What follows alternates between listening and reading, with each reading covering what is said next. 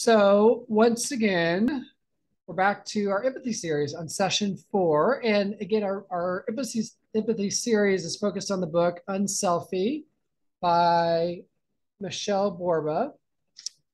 And let me make sure, I think the view here, make sure I've got the right view. Okay. Yeah, my view is a little bit different here. Jamie, how is yours set up? Is that, Seeing you and I see myself and the other yeah, participant is like little at the top. yep, that sounds great. So the focus today is on self-regulation. And I think this is a huge, huge key. I mean, anybody that's a parent recognizes that there's one thing you want your kids to be more than anything else, and that is honestly regulated. Um, as we tie this into empathy today, I mean, I think it's worth considering that there are really three aspects that interrelate a lot. So we have empathy, the focus of our series. We also think about emotional regulation, and we also, the other aspect is kind of the level of endurance or energy that we have. And one of the things I definitely see with my kids, and I think of myself as a parent, is that the degree of energy I've got and the level of emotional regulation that I have directly affects, to be honest, how empathetic I feel in any given situation, right? And you could argue the same way. And in other ways, you could say, well, the more empathetic I am, the more regulated I'm probably going to be towards my kids and even be able to summon up some of the energy that I might want in general. And so it's a real key always that whenever we go after one variable, we always have to consider how other variables play into that. And it certainly really kind of comes home when we talk today about this chapter 5, this idea that empathetic children really can keep their cool overall. So I'm going to pass it to Jamie at this point as we continue to talk more. Yeah, so I think this is a big piece of it. And the past couple of sessions, the past couple of weeks, we've kind of been talking about the building blocks of empathy and what skills we as parents and what can teach our kids. And I think this idea of being able to master and manage big emotions builds on this idea of emotional literacy and that we can talk about the feeling, right? We can name the feeling. And then once we can name it and talk about it, what do we do with it? How can we make sure the feeling doesn't control us? Um, and the chapter starts in a really interesting way and it talks about just how stressed our society is. We see this across the board, adults, kids, everybody is stressed all the time. There's some research that she cites that kids these days are as stressed as adults, which was really shocking for me to read because I think about even myself as a child, but walking into a school building and really thinking, there shouldn't be the weight of the world on these kids, right? They should be allowed to be kids. But media and technology and just the state of our society really exposes our kids to a lot of extra stress. And this idea is really key because when we are constantly, as humans, living in a state of really high stress, it's really hard to have good emotion regulation. We think a lot about I say we, as a psychologist in training and learning growing up or being trained in school psychology, we talk a lot about flipping your lid. And we use this idea with kids where we kind of expose this part of our brain. This is kind of the emotion center of our brain. We think about the brain like this. And that the more stressed we are, the quicker it is to flip. And we kind of lose all of our planning, attention, regulation, things like that. Um, and this is for a lot of reasons. Our society isn't just one thing that makes it this way, but when we're stressed, it not only affects our actual brain functioning in terms of emotion regulation, it also can really affect our kids academically, socially. And it's a really important piece to think about how we're helping our kids cope and regulate not only all emotions, but especially their level of stress.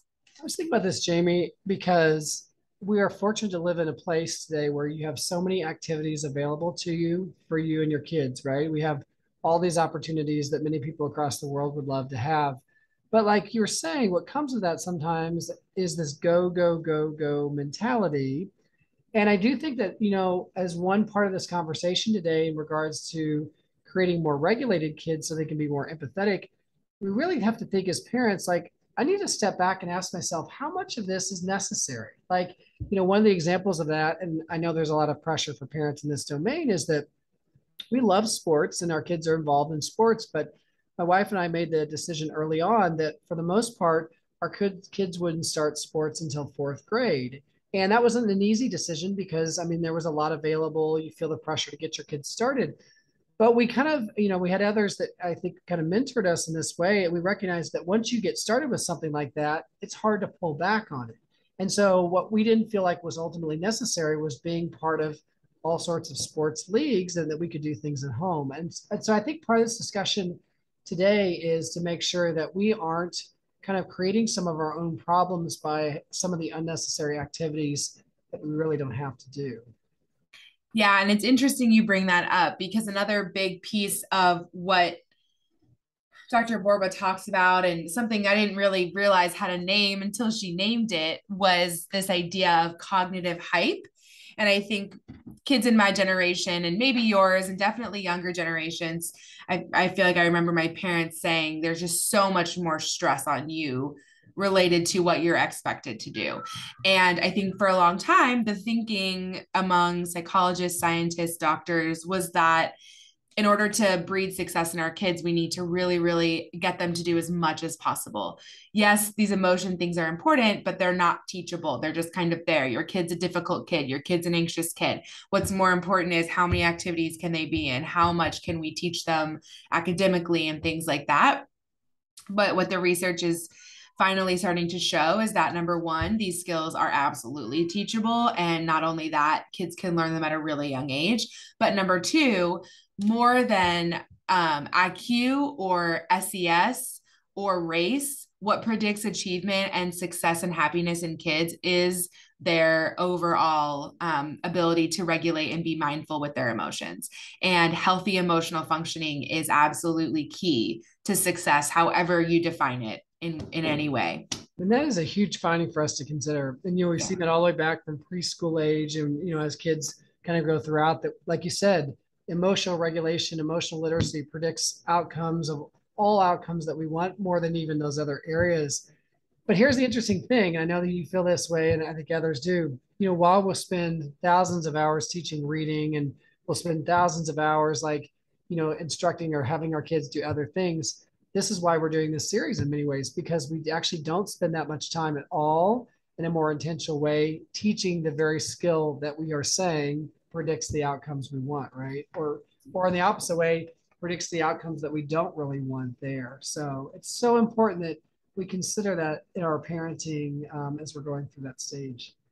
Right. Well, and I don't want to harp too much on the research because I think that kind of statement says it all. And what I hope that Jim and I have kind of said throughout this is that this is important. And not only does the data and research show, but our experience as psychologists and Jim's experience as a parent of kids in all different stages of development is that we can see these things playing out and you guys can see these things daily, in your lives. So what I want to kind of talk more about today is, first of all, what does self-regulation mean? And then also, what are some practical ways that you guys can kind of teach yourselves how to teach your kids these space things, and what it will look like, hopefully, in your families. Now, I'll give the disclaimer that my dissertation was on self regulation. So I can be a little bit of a nerd when it comes to these things. I'm going to try really hard to keep it to my notes and not go into the hundreds of pages of research that I've consumed. But self regulation can be a really broad term and it encompasses a lot of different things. But essentially, that it's this ability to regulate what's going on inside and not immediately react and behave as your initial instinct does. And this is a skill that naturally through development is not something that kids are born knowing how to do. As many of you know, the brain develops from the back forward, and a lot of these regulation abilities are held in the front of the brain. So we can't expect young kids to automatically be able to do this without us teaching them. Doesn't mean they can't learn it, but they're not going to be thinking about the consequences. They're not going to know the problem solving steps. So this is where we have to be really intentional. Now, There's self-awareness, which is kind of what we already talked about with this idea of what am I feeling? How do I feel? How do I know I'm feeling this way? Then there's, and that's kind of self-awareness and the emotional literacy of like having the language to talk about what I'm feeling and what I'm doing. Then there's self-management, which is the actual behavioral management piece of, okay, I want to slap my brother, but maybe I'm not going to make that choice. And how we kind of put those two things together is through problem solving. And there's a really great way to do this. It's not always, first I state the problem, then I state how I feel, and then I come together with the person I have a problem with. And Jim can probably share numerous examples of conflicts with his kids and how they problem solve that or within the whole family. But just being aware that like the emotions are on one side, the solutions on the other, and the problem solving piece really brings those two things together. But we have to be able to do, we have to be able to keep our emotions in check in order to come to a problem or come to a solution that isn't charged with emotion and is appropriate. And I like that idea of the sense that it's hard to regulate what you don't know, right? So if you don't have the awareness in the first place, it's hard to manage it there. And I think that's where it's really important for us as parents that let's say our kid gets angry about not going to the zoo like they've been promised to do. It rains that day or whatever. It's important for us to say, hey, before you were angry, I kind of wonder if you were maybe disappointed. I wonder if you were feeling, like kind of let down and to help them see the awareness is like, oh yeah, like anger doesn't just necessarily come in by itself. Maybe there were other things that were driving it, or you were feeling sad. That level of awareness is just critical. I mean, on all at all ages, but especially for young kids who are just learning how did they even see the possibility of regulating their emotions. Because the younger they are, that's not even a possibility for many of them there. So Right. And we have to meet our kids where they're at. And there's a number of reasons why we don't expect a 4-year-old to spontaneously generate, I'm feeling angry right now because we can't go to the zoo. But this is where that modeling piece comes into play, and parents can kind of read the signs in their kids. And that's one of the big keys across this whole series is that idea of tuning in to your kids, because you can't effectively coach or help them learn these skills if you're not aware of those precursor behaviors or ongoing concerns for them. So tuning in by really helping yourself see them without phones, without distractions, and looking at them and seeing, I can tell my kids stressed because they're picking their fingernails. You'd be surprised how many parents don't know what their kids stressed behaviors are. We all do them. Some kids play with their hair, pick their fingernails, stick out their tongue. And some parents have no clue that that can be related to anxiety. The same thing goes with angry behaviors. I can tell my kids about to get angry because of their face, or they just shut down completely. And so being able to tune in to the signals that your kid is giving you really helps you gain awareness of them as well. And you can kind of then teach them what those body alarms are essentially. it goes back to what we were saying last week is that when it's an emotional situation, not a behavioral situation, the emotional situations are really ripe for teaching, right? And recently, one of my kids who tends to get defensive when he feels like the chores are being assigned unfairly or he's being blamed or whatever, we've been talking a lot about like what are the mannerisms, what are the things that show that defensiveness, things that he really isn't that aware of.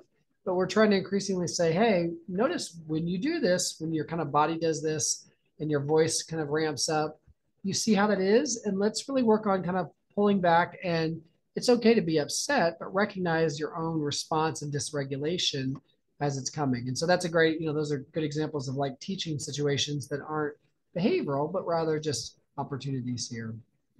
And then the goal is that when you are able to meet your child in that moment before there is an actual behavioral issue, then you don't have to wonder, how do I manage a behavioral situation that actually is emotional? Because we're not hitting, we're not screaming, we're not throwing things, in which case, there are severe behaviors where we do have to put them in timeout or really, consider the behavior as important. We can't be hurting other kids.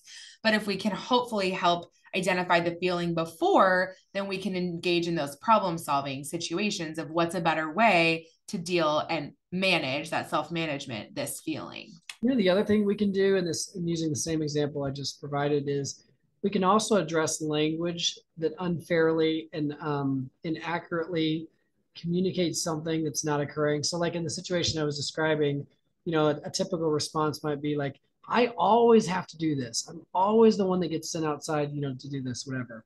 And so, when you hear those words like "always," right? Number one, it's important, like in that moment, to say, "No, hold on, remember, language is power. It teaches you something." So when you hear yourself say always, what's that telling you? What's that telling yourself?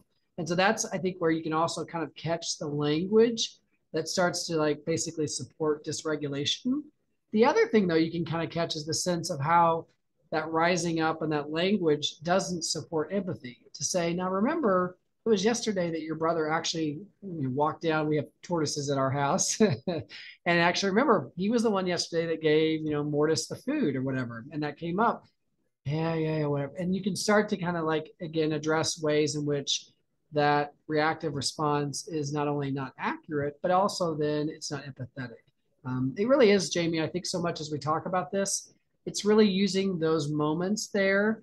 And again, think of all the thousands of hours that we use the moments to drive our kids to soccer practice and everything else. That's understandable. But are we using the moments in our kids' lives when you could say, wow, I could teach you better self regulation, which could serve you better in all domains of your life more than anything else? And am I using that? And we're not always going to be able to use those moments, but when they're there, it's great to take advantage of that. It's funny you're talking about the use of language, which has come up, as it always does. But I think about my own training as a psychologist and how tuning into language has really changed the way I think about a lot of different things, and how intimidating it is at the beginning to feel like you have to catch every single thing Right. a client says that's like, oh, this is a signal of this disorder or this thought pattern. And it can feel very overwhelming because it's like I'm not even really listening. I'm just like, what are they saying? And how is that relating to what I need to do next? And we don't want that to be the case here, because we actually want to model that idea of empathetic listening that we've talked about a while ago, which is you're actively listening, you're reflecting and labeling the feeling and summarizing, right? We're not trying to invalidate by saying, like, no, you still have to go do the chore and you don't have any right to be upset because your brother did it yesterday. But more so, this idea, like, now notice when you say always, you're discounting the experience of your brother. And hey, again, it's okay to be upset, Yep. and it's okay to be angry that you have to go out when it's raining. But when you say these things, it's not helping you feel better. What's a way you can help yourself feel better? Because it's okay to be upset. Yeah. And remember, and I feel like we say this every week, but it's so true. You're not going to catch every moment. You're going to be, too tired. You're not going to be able to tune in appropriately, or you're going to have three other kids who are also not having a good day. And there's always going to be moments missed, just like there's always parts of session that I'm like, looking back, I could have said something, about that thought, but we were on the other thought. And it's just a game of like making you as a parent more aware of those situations so that when they do arise, you're more equipped to take action than to wait until after and say, oh, that would have been a great opportunity. And it wasn't even on my mind at all. And that's what I know you're going to talk today about mindfulness. And that idea is Yeah. it's really actually for all of us. It's just kind of being more mindful of the situation that you're in. And I think when we as parents are able to be more mindful of what's occurring and we're more regulated, then we start to see things as more opportunities and not something like, oh, I just got to get through this, right? And we've all been there where we just want to get through and go to bed at night because it's been a rough day, and there's nothing wrong with that. But parenting becomes more enjoyable and more, I think, fruitful and rewarding when you feel like you can use the moments better than you have before. In many ways. And I think so, as we kind of move in to talk about mindfulness, it is one of those things that for a very long time I didn't really understand. And I don't think I understand as well as a lot of experts in the field. I don't use it as much as I wish I did in my own personal life. But what I can say is that the research is there. It's 100% there. The Dr. Borba in the book talks about a really interesting study, and I won't go over the whole thing. It's a really interesting part of this chapter, but essentially there's these studies they've done with monks, religious individuals who engage in mindfulness periodically, regularly for 30, 40, 50 years and compare their responses in emotionally charged situations with typical people who don't use this skill, but maybe even are otherwise healthy. And even then, we know based on imaging of the brain that the brain looks different. The brain is processing that information differently. And the brain is better at concentration and overall mental capacities to do all different kinds of things. And so mindfulness does lead to better emotion regulation. Again, these are people who've been doing it for 30 years. So when tomorrow you go to pull up a video and you're like, this is exhausting. I've done 5 minutes and I cannot do any more listening to myself breathe. Again, 30 years, one day. That's how I feel sometimes. I'm like, it's been 5 minutes and I need to stop.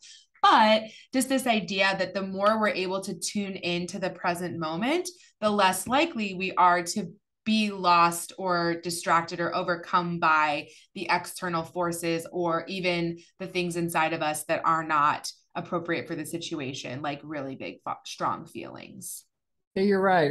And then the more you tune into the present moment, the more you start to again see, like, even if it's been a really rough day, this actually is a good moment where I could feel good about how this interaction went, right? That's kind of the neat thing about all of this is that we're going to expect that things are going to be difficult, but we're not like what we're saying is not predicated on, oh, having a great week that it builds up to this, or the day has been great to build up to this. What we're saying is that you start to kind of like pull apart the pieces of your day as a parent and you're like, irregardless, oh yeah, that piece was challenging. Oh yeah, this was going on. Oh, but here I find myself, and I've got a little bit of time with my kid. And you know what? Like that was kind of neat because we interacted around something that was important. And in the world of distractions, right? Anything that's important and we can interact around that is even better. And so I think, like you said, mindfulness can be hard to capture and sometimes in and of itself even feel maybe too pressurized. But at its core, it's just the sense of saying, hey, we're going to be much more present minded people and parents. And and what I found as a parent, again, having a number of kids, is that it also puts you a little bit more at ease. You know, instead of looking at my day and thinking, there is no way I'm getting through this next 12 hours plus before I go to bed, it's saying, oh, right now as a parent or as a professional, this is where I need to really be and where my focus needs to be. And that's a whole lot more peaceful to think, well, this is all I have to take care of right now and putting my heart and soul into it. And then we'll move on to other things. So I think part of mindfulness is actually just the perspective itself, not even necessarily the mechanisms. And the Right. perspective of saying I'm a more of a present focused parent, it doesn't mean I don't plan for tomorrow and take care of all that stuff. But when it comes to my own emotional state, when you find that your emotional state is here in the present moment, you're also going to find yourself being more empathetic and regulated too, for sure. Right. And absolutely. I think what you said at the very end is really important and key to remember across the board. It's not that whatever happened before doesn't matter or whatever happens next isn't important. What it means though is right now we're honoring where we are. It makes me think of that quote that I feel like you Mm-hmm. monthly are talking to me about. It's the Yeah. honor the present. Your present duty, bear your present pain, enjoy your present pleasure, and let those emotions and experiences take care of themselves. And as we always say, it's hard to execute that, but what's very freeing about that is to say, if I take that approach to things, then you're saying I only have to really focus on this right now. Yeah, that's what we're saying. And so as we know, the emotions and experiences are always going to come, but the less I try to control those things which are hard to control and more, and this is what we're doing here, Jamie, it's like the more I take ownership over things that I actually can have an impact on, then you know what you find for parents like myself is that, you know, years ago, the thought of having again 8 kids would have floored me as impossible. But now the reality is I don't have to have 8 kids all at once doing everything at one time. I just have to do one thing at one time with each of the children that you know needs to occur, and that's much more freeing there. So Right. And it makes me think about this idea that, again, we talk about at the beginning, I talked about the stress and the really intense, media exposure and technology and all of these barriers. But at the end of the day, as a parent, you can't control what happens to your kid when they walk out of the house in the morning. You can't control what happens to you when you walk out of the house, when you get in a car, when you walk into work, right? So this is less about trying to exert more control and more about having the ability to acknowledge that you can't control something and work with what you have in a way that's not, you know, kind of covered in this idea of stress and emotion, and being able to regulate as those present emotions and things come and go and ebb and flow throughout your day. Yeah. And so, very simple thing might be in the moment when you start to feel your child's getting upset and you start to feel your own regulation, maybe kind of, increasing negatively, to say, hey, hold on, let's just, why don't we breathe together here for a few minutes? Because I can feel us kind of getting upset. And before we do anything else, why don't we, again, we talk about belly breathing and other kinds of things, but why don't we breathe together for a couple seconds? And then let's just hold on, right? And that's kind of the beauty of it is regulation. As we often teach our very young kids, we talk about STA skills. We teach them how to stop. And we're like stopping, meaning freeze mind and body just briefly. Then think, okay, so what might happen if I do this? And who might this affect before we move into the action there? And literally, as you can help in a behavioral sense do that with your child, so from a neurological sense, like you've been talking, Jamie, that they will increasingly inherit that the way they process things there. And breathing, it sounds so simple, and it really is. It truly, when you are able to slow down your breathing, your brain and your whole physiology, your whole body, your whole nervous system respond to that. And it's honestly miraculous in some ways to think something so simple can really trigger such an intense response from your nervous system to say, I'm really, really amped up. I'm really got this really intense reaction to something. But if I'm able to calm and really re-engage this other piece of my nervous system that's kind of not working right now, if we're able to kind of put that piece away and say it's time to just re-engage the calming part of our body, how much clearer and more able we are to function. There's so many videos and apps and things online that you can use to teach yourself these skills. It is amazing. And I will be the first to admit that I did not know what belly breathing was before I entered graduate school. I just assumed breathing was breathing. And unless you are trained in vocal, opera singing, you may not either. You may think I'm breathing, but there's some really cool videos online I've used with adults, and they have several for kids as well on what it actually means to take a deep breath that goes into your belly. And there's some really, easy tips to think about. Breathing in through your nose and out through your mouth can help you slow breaths down. Trying as a parent or an adult, trying to make your exhale twice as long as your inhale, working your way up to those things. Breathing is more complicated than just in and out, in and out. But just those simple skills of being able to stop and do this to kind of regulate your nervous system, it really is incredible how quickly and easily you can learn to make that just a natural habit for you and your whole family.